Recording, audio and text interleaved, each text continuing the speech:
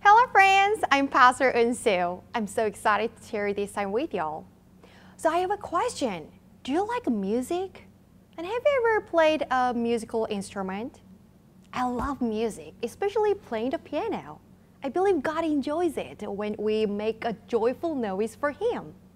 So I'm gonna play a song and you can guess what it is. Are you ready? Okay, let's go.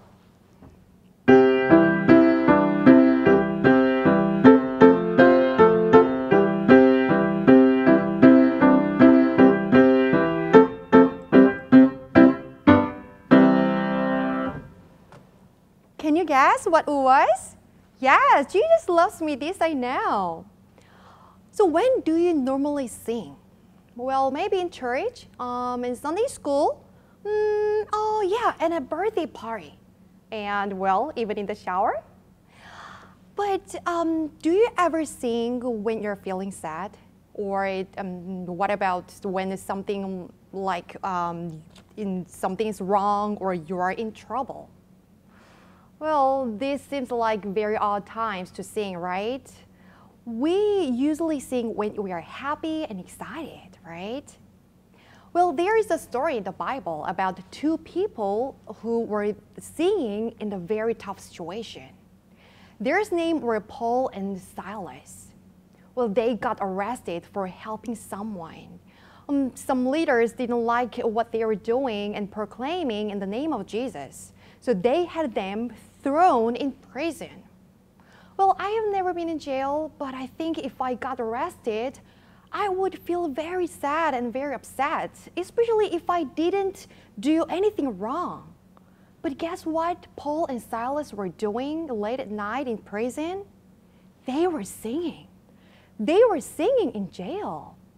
Well, even though they were in a very tough situation, they knew that they were doing the right thing by honoring God. So they could sing and they could pray. And something happened, very remarkable things happened while they were singing and praying. The earthquake hit. The ground shook so hard that it broke the jail doors opened.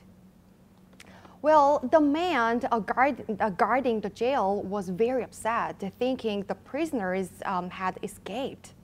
But Paul reassured him that everyone was still there, and Paul told him about Jesus.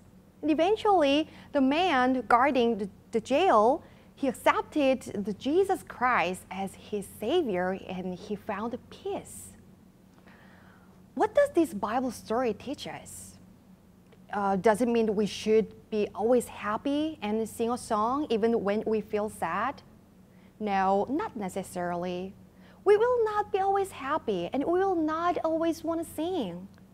But we can pray anytime, any situation, and every situation, no matter what. And through that, we can remember God is always with us. He wants to hear us, whether they are joyful songs or even the prayers of sadness. God loves our joyful noise and even the sad noise. So why don't we make a noise through our prayer? We are going to do an echo prayer, so please repeat after me. Dear God, thank you for loving me.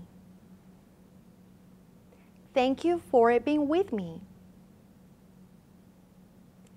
Help me rejoice in you. In Jesus' name, Amen.